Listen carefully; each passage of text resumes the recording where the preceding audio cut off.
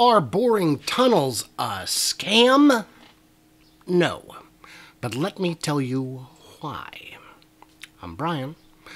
Welcome to My Tesla Weekend.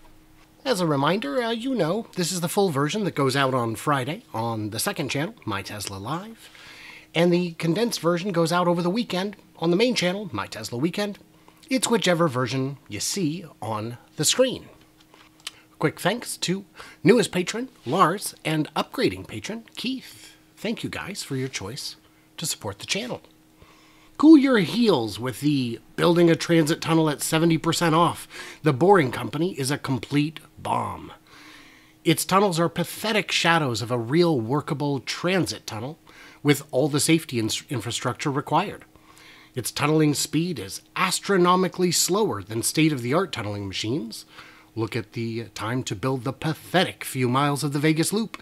No amount of LED fairy lights can obscure the fact that the Boring Company is as big a bust as the Hyperloop. So yeah, I went ahead and wrote a detailed reply. So let's look at these. These complaints. I said they are cheaper because the diameter is 70% smaller, or more. They are only 4 inches larger than what they use in the London tubes for the London Underground. The diameter of the boring tunnel was chosen on purpose.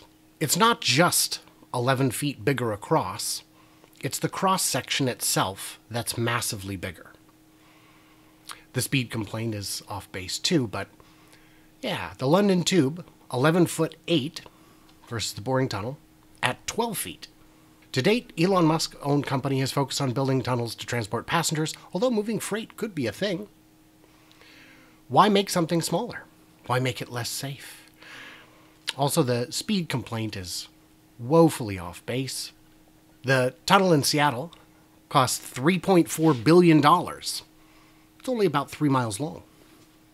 Yeah, 5.5 years to go 2 miles at a cost of over $3 billion. Vegas Loop was a pair of 1-mile tunnels completed in a year and a half for $55 million. An average speed of 49 feet per day. And that was during the pandemic. That was during the lockdown. At worst, the boring tunnel in Vegas was 30 times cheaper and 3 times faster.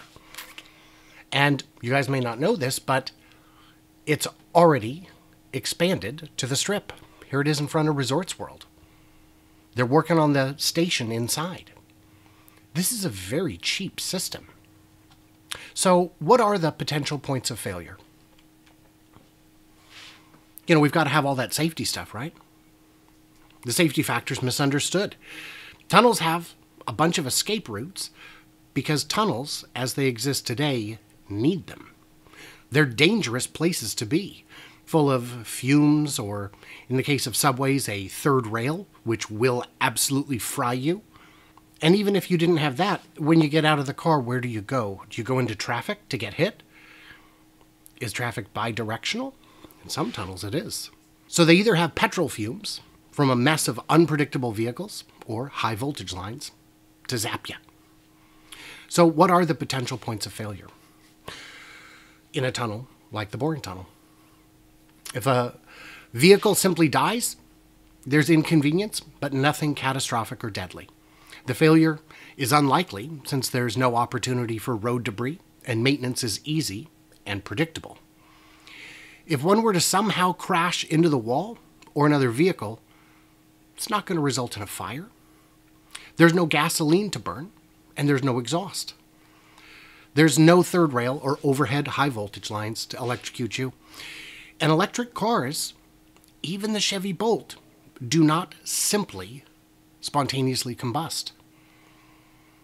Even those go up en fuego while charging. So in short, there are no escape wells because there's no need for them.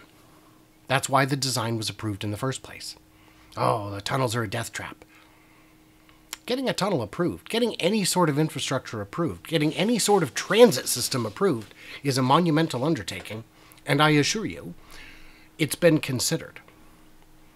In the event an evacuation was needed, you get out and you walk along the tunnel. Since it's a single file tunnel, nobody's coming from that direction. Only traffic behind you. If someone's coming from ahead of you, that's a rescue crew. So while, Teslas presently used in the tunnels are not ideally suited for the application, they need to be trains. What you've invented is trains but worse. Yeah, maybe. Trains are expensive. They're very expensive. And we're not seeing the final version of the boring tunnel vehicle. We're seeing the, for now, good enough version. Tesla's already working on a robo-taxi form factor, which I believe is what will be adapted for the use in the tunnel. Something that doesn't hold 3 or 4 or 5 people, but 10 or 12.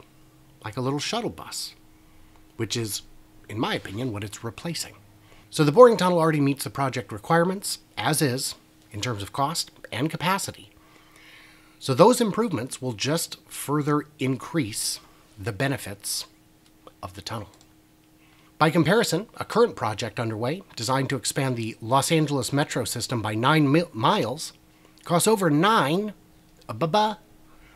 billion. $1 billion a mile. That's insane. So let's look at the cross-section again. Diameter of 12 feet gives you an area of 113. And now let's look, and here's the little guy. And by the way, they do have proposals for bigger ones that would be wide enough to hold 2 shipping containers on a specialized skateboard. But the boring tunnel is very small. Compared to Seattle's tunnel, 57 feet across. Now look at that though. Isn't that pretty? 2 lanes of traffic, separated. All kinds of access and pipes and utility stuff. It's great, but it's big and it's expensive. And that's because its cross-section is 2,463 feet. It's 2,000% bigger cross-section. 2,000%. That's outrageous. So yeah, the Resorts World Tunnel to the convention center is already opening. And this is going to run down the length of the strip, the Vegas Strip, and then over to the airport. It's only about 9 miles. At some point, it's expected to go all the way to the Fremont Street Experience, the Stratosphere, with stubs for Circus, Resorts World we saw is already there. And then it's going to head down and cut over. And this is not going to cost the city anything. Taxpayers are not on the hook for this. In fact, they're kind of loaning the money, some of it, to cover just the main line. And all of these guys, all the hotels, are paying for their own stations at whatever cost it is. And when it begins operating, the boring company has to pay royalties back to Clark County to recover the costs. It's expensive for somebody, but not for the taxpayers. And really, it'll be something, the longest ride I believe is $12 from here all the way down to the airport. It might be $12 from here all the way up to Resorts World, but that's still cheaper than a taxi, vastly quicker, and more comfortable, less stressful. You're out of the heat. If you've ever dealt with a cab driver in Vegas, I have great sympathy for you, because I've had that experience, and it was not good. It was scary and unpleasant. The guy was a lunatic. So why not just do trains? Trains already exist. They're already better. So the boring tunnel, the Vegas loop cost about $55 million. The next closest bid was $215 million for an elevated rail system. There's no budget, man. There's no budget for that. The alternative to the Vegas loop was not an above-ground rail system. It was no system, because they didn't have $215 million laying around. 4 times cheaper. 4 times cheaper. And this is something, as we can see, that is now able to expand. And if for some reason they don't hit the capacity required, Boring Company has to pay potentially millions back. And everything they do has an eye for styling. This is what they had originally said the tunnels could look like. The footprint on that is very wide. It's a big chunk of window that doesn't appear to have any openings, but you get the idea. It'd be a shuttle bus, but closer to the ground. Easier egress, because there's no heavy frame supporting the whole thing. That's kind of how it is. So let's get into the Q&A. Let's talk about this, huh? What did I miss? Quick thanks to my Patreons who get early access, bonus content, an ad-free experience, all that good stuff. Thank you guys so much for being a part of it. And thank you guys just for being here in the chat. That's cool too. Well, there it is, and there you go. If you want to see the full, uncut, 30-ish minute version of this episode, head over to the second channel, link in the description, and subscribe over there if you want to catch these live each Friday at 7 p.m. Pacific, as well as the Fast Charging with B&B podcast, co-hosted with Bear from Bear's Workshop. So, what did I miss or misunderstand?